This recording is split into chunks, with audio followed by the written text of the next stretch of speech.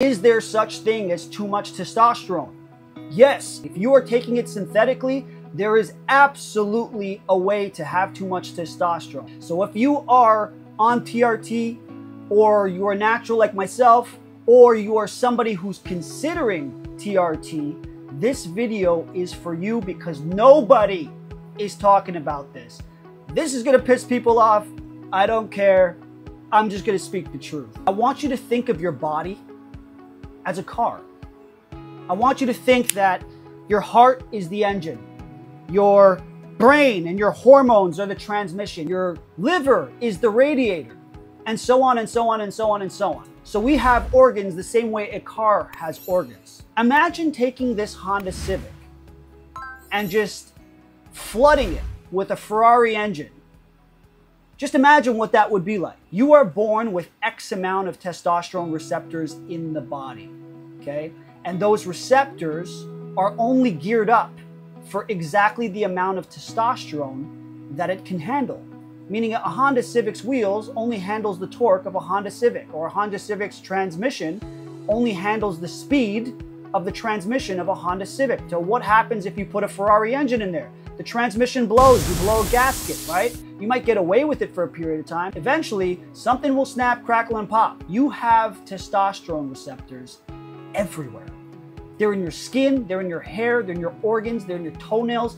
They're in every part of your body, literally, head to toe. So when you flood yourself with androgens like testosterone, it's fine if you are giving it the testosterone that those receptors have previously received. It knows exactly what 650 is like, because when you were 21, you were at 650. Now that you're 50, you don't want to be at 200, you want to go back to 650. Beautiful. In that case, you will probably end up in a much better situation than if you're like the majority of the population right now, which makes it popular to put your stuff at 1,000 to 1,500 because it's in the normal high reference range. Yeah, it's in the normal high reference range for somebody with good genetics who has high hormones. Sure, you're not sitting there taking a Ferrari and throwing it to a Honda Civic. That's not how it works. There's a reason you were born with a level of 650 at your peak. That's what makes everything work beautifully. When you're at 650, you operate like somebody who's at 950, where somebody who's at 950 who drops to 650 starts to feel low. You feel at your peak at 650. So what happens when you go over that limit? If you lose your fertility, whoever is making us on this earth has put us down here to procreate. But what happens when you remove fertility from the equation? Think about it. If you have somebody with zero fertility, I'll show you somebody without a libido. Can there be an exception? Sure, but it's not the rule. Meaning the large majority of people who lose their fertility through exogenous hormones will completely crash their libido because there's no purpose of having any more. So if you remove the ability to procreate, why would you have the desire to procreate? But what happens when that fertility disappears? It might take 6 months. It might take 10 years before you're finally infertile. Or you might be one of those rare people that stay fertile for as long as you're on it. If you are looking at this video right now and going, this guy's absolutely crazy, where's the science? I'm not waiting for the science. I'm looking at the bodies. But here's some good food for thought. What happens to you, let's say with libido, for example, if your estrogen is too high or too low, it crashes. If your prolactin is too high or too low, it crashes.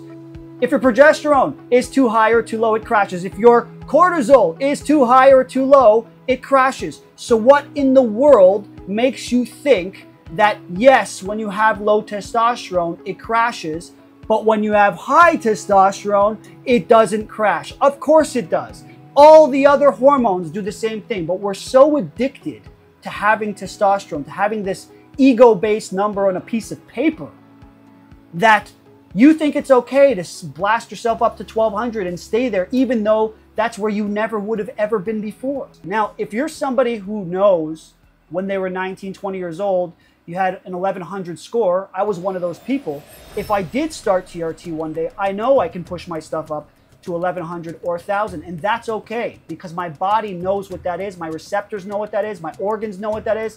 It's perfectly aligned. But if you don't know, stick in the middle range. You'll be much safer, much happier, and you won't do any permanent, irreversible damage. So yes, high testosterone can kill your sex drive. High testosterone can cause side effects even if all your other blood work is in alignment. So, do you agree? Do you disagree? Do you hate my guts after this? Leave a comment below. Let me know about your TRT experience. Let me know if you're considering TRT. Let me know if you read about TRT. Let me know everything in regards to TRT. I'm out. Have a good one. This one pissed them off, but it's okay. Another day. I'll be back for another video. Ciao.